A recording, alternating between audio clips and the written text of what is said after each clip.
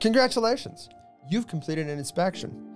And based on your observations and our training, it appears that a claim is warranted at this time. How do you explain this to the homeowner and help them to begin the claims process? The following role play is an example of what that conversation might look like. Okay, Andrew. So I was on your roof and boy howdy. Yeah, okay, so I've got good news and I've got bad news. Oh. Yeah, I know. Give me first. I'll give you both. All right. I'll do that for you. Here's the good news. Good news is your roof is really, really blown up by the wind. Right, I know. Good news? You're like, how's that good news? Yeah, this is why that's good news. Because I'm fairly confident I can make your insurance company buy you a whole new roof. Really? That's pretty good news. Yeah. Don't you think?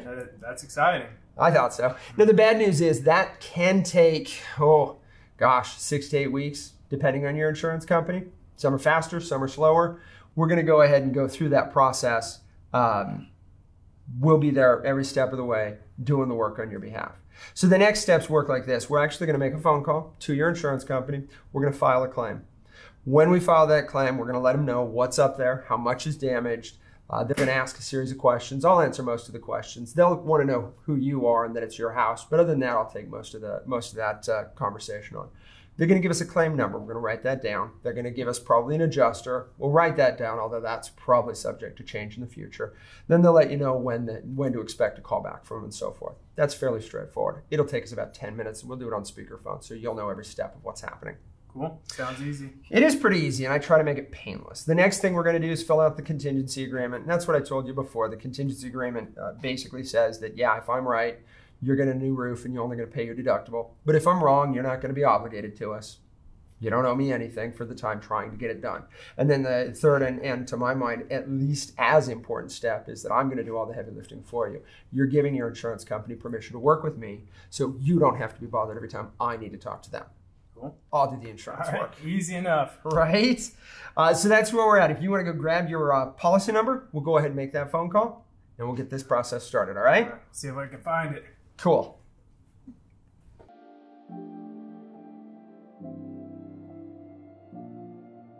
Great, your homeowner agrees. It is time to file a claim. Now what?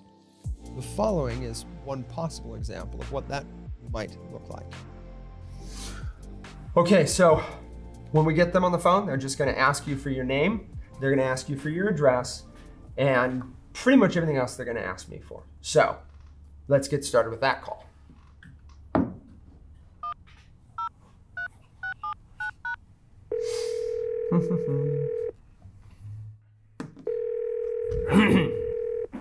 Good afternoon, this is Luke with Luke's Insurance. How can I help you? Hey Luke, this is Michael with Bartlett Roofing, working out of Boise, Idaho. How you doing tonight? I'm doing well, Michael. What can I do for you today? Hey, I'm here. I've got you on speakerphone with one of your customers, Andrew. Say hi to Andrew. Hi, Andrew. How are you? Good. How about yourself? I'm doing well. What can I do for you today, Andrew? All right, so here's what's going on, Luke. Andrew has fairly significant wind damage up on his roof, and he's asked me to help him file a claim with you. So that's what we're up to. Oh, no, I'm sorry to hear about that. Am I on speakerphone? You are on speakerphone. Awesome. Okay, well, Andrew, I'm very sorry that that's happened to you. Give me just a few minutes so I can get your policy. Do you have your policy number on hand? Yeah. Oh, okay. If you could just give that to me, I'd love to look you up in our system. All right. It's LMH92567HJK. Awesome. Okay. Yep. It looks like I found you here in our system. So what seems to be going on? Well, when I went up there and looked around, he's got a bunch of damage on the roof. We've got shingles blown off. We've got pull-throughs on every slope. It's pretty global damage, and it's fairly extensive. Okay, just let me notate that here in my file. Absolutely. Do what you got to do.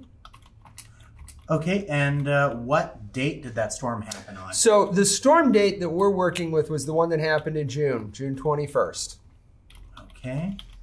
And do you know approximately what time that storm happened? You know, it was an evening storm, sometime between 6 and 6:30, as I recall.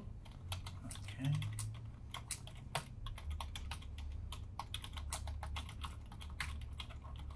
All right. Yeah, okay, so I have that in there. So You said there was damage to the roof. Is there any exterior structures that are damaged? There are no other structures.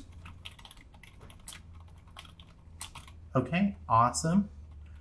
Give me just a few more minutes here. I'm going through and just getting your claim information all set up and ready to go.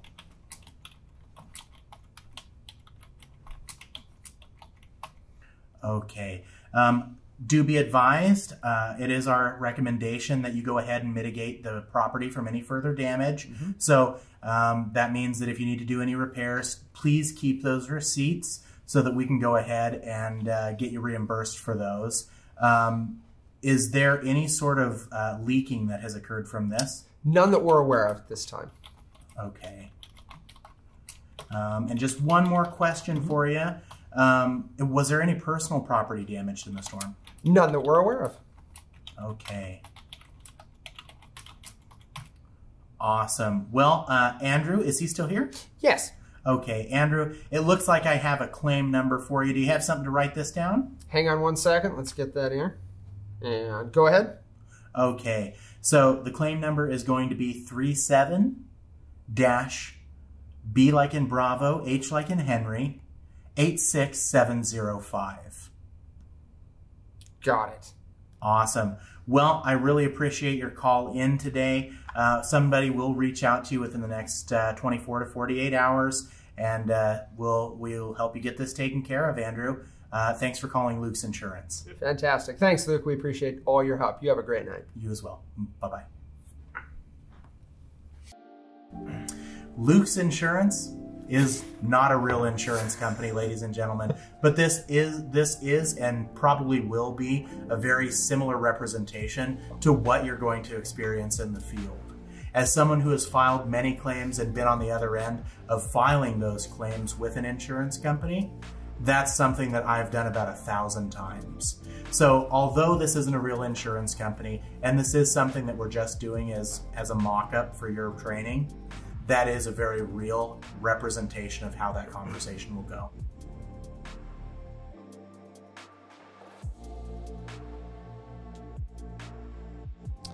Excellent. The claim is filed and you have a claim number. Now remember, we cannot help the homeowner without a signed agreement. But how do you explain that to our customer? Well, don't overthink it. Remember, our agreement is contingent upon the insurance company agreeing with us that this is in fact storm damage. If they don't agree, our homeowner's not obligated to us. So this is the contingency agreement that I was telling you about. It's fairly straightforward, although it is somewhat lengthy. We'll go through it, don't worry. Here's the important parts. The beginning is just who you are, what the claim number is, who our insurance company is, what the policy number is, gives your address. Does that look like your information there? Yeah. Okay, that's cool. right. All right, then it talks about, again, your insurance company, what happened, when it happened, and then my information so that on paper you know exactly how to reach me, okay? So a couple of things to note. Right here it says, and this is really, really important, this job is part of an insurance claim. It is being paid for by the insurance proceeds and the customer's deductible only. That's important. Yeah, I like that. Right? The total amount of the project will be the full amount of the insurance proceeds. And then just to be clear, it is illegal for a policyholder to profit from a claim. We're not into insurance fraud. So we're going to take the full amount of the insurance proceeds, including any supplemental amounts negotiated on your behalf for the settlement of this claim. It's all going to be paid to you, and then you're going to pay us that plus your deductible. And that's what this says here. Does that make sense? Yeah. Okay. Yeah, honestly, I'm a little confused. So to restate it, what we're saying is this. We're going to tell the insurance company the total cost of this project. They're going to pay the entire cost less your deductible. They're going to send all that money to you, and then we're going to come collect all of that money from you, plus your deductible. Okay. That's how much money we're collecting. We're not going to come back to you for more money beyond this. Gotcha. You pay your deductible and what they pay you to us. All right. Does that make sense? Yeah. You aren't keeping any of the insurance money is what I'm driving I at. got you. Okay. I was wondering about the insurance fraud thing. Yeah. You're not keeping Gotcha. any of the insurance money. It is all going into your roof. Cool. That's the important part. All Okay, right. so I need you to initial right there. Just tap it. There you go. Oh, Yeah. okay, there we go. All right. There you go. Okay, cool. Now, terms and conditions. This is important. This project, and let me just read this verbatim. This project is part of an insurance claim. The agreement only obligates the customer to the extent that is approved by the insurance claim. What that means is, I'm not going to get the insurance company to say, oh yeah, we'll replace the roof, and then do a whole bunch of work that isn't related to that and bill you for it. Gotcha. I am only Okay. doing what they're paying for. Good. Does that make sense? Yep. Okay. Now the rest of these terms and conditions, you need to understand this is a construction site, so stuff can happen. Things are going to fall off the roof. We might wind up with some nails left in your shrubbery. We're going to do our level best to clean up after ourselves, but stuff happens. I need you to keep your pets inside. I need you to keep small children inside. And anything that you have outside that's very important, I need you to either take it into the garage or move it all the way against the fence so it's as far away from the roof line as possible, because I don't want any of your other personal property damaged. Does that make sense? Yep. Makes sense. Also, and this is an important piece for you to understand, if something does wind up getting broken by us, we're going to do everything in our power to make that right. But you have to tell us, and you have to give us the time to make it right. Fair? Fair enough. Okay. So I'm going to scroll down a little further. And this is an important clause right here. See this? If this work is being substantially paid for by the insurance proceeds, which it is, this contract is void if the insurance company denies coverage. If they decline to pay for this, this contract is void. We're done. Okay. That's the whole you don't have anything to All right. risk if I fail. I like that. Okay. Now I'm going to need you to tap and sign there. All right. Excellent. Okay. And now this is the last part. And this is an important piece. This is the 3-day notice of cancellation. It's the law. It's the cool down period. The 72-hour cool down is what they call it.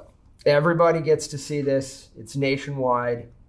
I came to your door, and as such, you have the next 72 hours, and if for any reason you decide, gosh, I've changed my mind, all you have to do is fill this out, sign it right there, and bring it to the office, and this goes away. There's no obligation. There's no hard feelings. Okay. Now, let me explain something to you.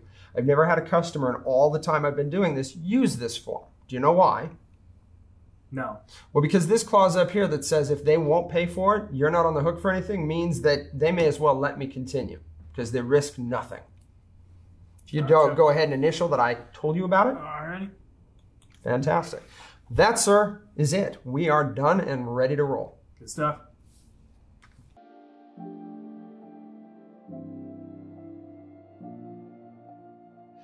That's it. You have successfully completed the most important step in this process. Now it's time to explain the next steps to your homeowner. It's very important that they understand what to expect going forward on this process, and also what their one job is. Okay, Andrew, so we've done, the claim is all filed, the contingency agreement is signed, we're ready to rock and roll. But there's one more thing I need you to do. Are you ready? This is your one job. All right. Give it to me. Super important. Your insurance company is going to call you. They're going to want to talk to you. Some of the things your insurance company are going to want to talk to you about are fairly straightforward. They're going to want to explain the coverage to you. They're going to want to explain to you their legal obligation to you. Yep. They're going to want to explain the limits of their protection for your house. This is all reasonable stuff, and quite frankly, it's stuff only you can talk to them about. It is, after all, your policy. Then they're going to want to talk to you about damage on the roof. And they're going to want to talk to you about the process of getting damage repaired. Let me ask you a question. Are you a roofer? Nope. That's why you called me. Yeah, exactly. Exactly. So as soon as your insurance company starts talking to you about the roof and starts asking you questions about the damage on the roof, or when you notice damage on the roof, or anything about the roof, this is what I need you to say. Are you ready for this? I need you to say to them, listen, man, I'm not a roofer. I'm going to need you to call Michael and give them my phone number. Because you're not a roofer. And while they're not trying to get you in trouble, you only want to answer questions that you actually can answer, and you're not qualified. I know how to talk to them, and I'll make sure that we give them the information they need to make the best possible decision. Does that make sense? Yeah, fair enough. I don't like talking to them anyways. Well, then I'll do that for you. There you go. Now, one more thing they're going to try to do. They're going to try to get on your roof. They have the right to inspect the roof, but they cannot tell you the terms under which that happens. You have the right to say when, and you have the right to demand that I be present. And I need you to exercise that right. So when they ask, hey, when's a good time to get out on the roof? This is what I need you to say. You know what? I know you need to get on my roof, but I'm going to need you to schedule that with Michael. All right. Is that fair? Yep. Awesome. Then we're good to go. Andrew, Cool. thank you so much right. for letting us work on this for you. I'm looking forward to getting this done. All right. Thank you. There you have it. That is the final steps. Now you're going to go out to your car and you're going to complete your paperwork, and we'll describe that shortly.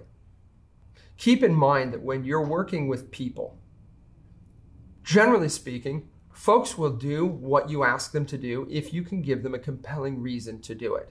And they will almost always feel compelled to act the way you ask them to act if you feel like what you're doing is in their best interest. And truly, this is in their best interest. If you've made the determination that this customer deserves our advocacy on their roof, then they have nothing to lose.